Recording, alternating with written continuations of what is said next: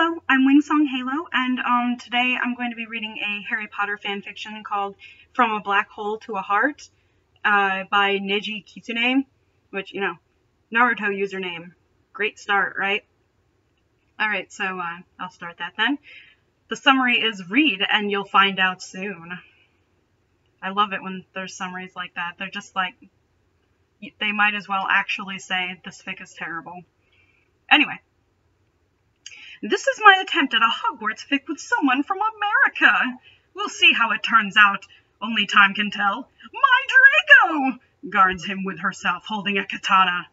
And then, like, a stupid little face that's like a carrot, a hyphen, and another carrot. So, you interested? I thought you would. Yeah, I thought you would interested. Now, let the story commence! And then way too many exclamation points. Tilde, hashtag, repeated ad nauseum. It was a rather boring day at Hogwarts School of Witchcraft and Wizardry, and Weardry. Or so Draco thought, as he stared at all the occupants in the Slytherin common room. It was his 5th year at Hogwarts, but he expected something exciting. Crabbe and Goyle were out of school, expelled, it seemed, for their stupidity. Most of the people in the common room were 1st and 2nd years. All of a sudden, a voice sounded through the corridors. All students to the Great Hall! Draco looks around. Ooh, goody, an assembly. He casually walked out, remembering an insult to...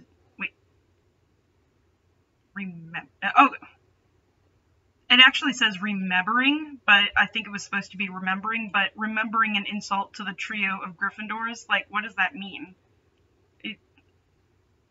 He leaves the 3 behind, walking briskly ahead, after hearing an insult from Ron. The whole school filed into the Great Hall, seating themselves at their house's table. Dumbledore was standing in front of the teacher's table. Next to him was what? There was a girl standing next to him, and not just a normal girl. It's never just a normal girl. She had dark brown hair down to her mid-back, and brown eyes that almost looked like a dark orange. Her face had an enchanting beauty to it. Her clothes were rather different. She had on a black t-shirt that read, Freak. She had on black loose-fitting leather pants. Also, a black leather trench coat that reached right down to the top of the heel to big black leather boots that had buckles all over it. I guess it was just a single black leather boot. On her neck was a spiked collar that had protruding metallic blue spikes. She wore black fingerless gloves. Okay, seriously. Draco looked at her, strange-like. Strange-like? Seeing if he was dreaming. That girl's shirt tells it all. She's wearing multiple shirts. She is a freak, he thought to himself. She looked around the students shyly. Then Dumbledore spoke, Hogwarts students, this is Rachel, an exchange student from Winnipeg School of Magic in America. She will be switched to our school in the 5th year, so Mr. Filch, if you please, bring out the sorting hat. After a few minutes, Filch came in, carrying the stool and hat. Rachel gingerly sat on the stool, placing the hat on her head.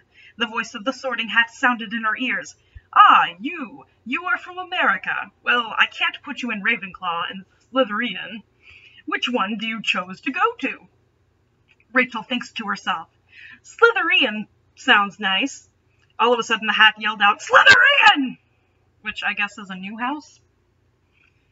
The Slytherin table erupted into thunderous clapping from the last table. Obviously, by the looks of her clothes, they thought she would be in the dark house.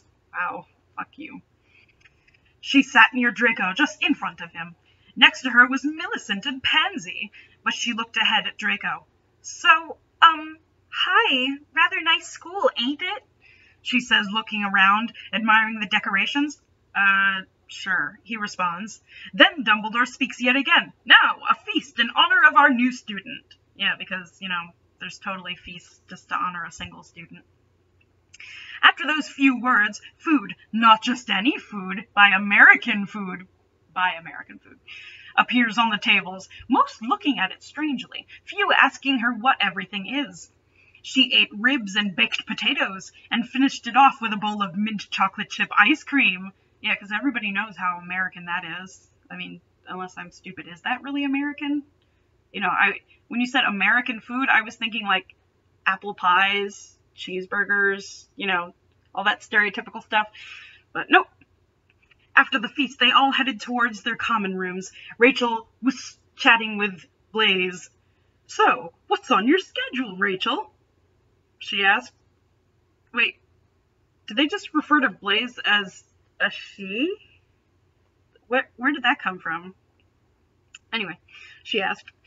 Let's see. Transfiguration, care of magical creatures, charms, divination, history of magic, and a magus class. Yeah, because that's a thing. It's advanced transfiguration. It's languages, elements, sorcery. Elements and sorcery? Are you serious? Home ec, herbology, and foreign cultures. I had those in America. I guess they are new to your school from this year, she told her fellow Slytherin. And then a bunch of tildes and hashtags again. AN. So, sound good so far? No. I hope it does. Flames will be used to fuel my bashing machine. In other words, they won't be tolerated. That was more than one word, actually, but... Reviews are always welcome, as well as constructive criticism. That was shorter than I thought it would be, but, yeah, that was from I can't talk.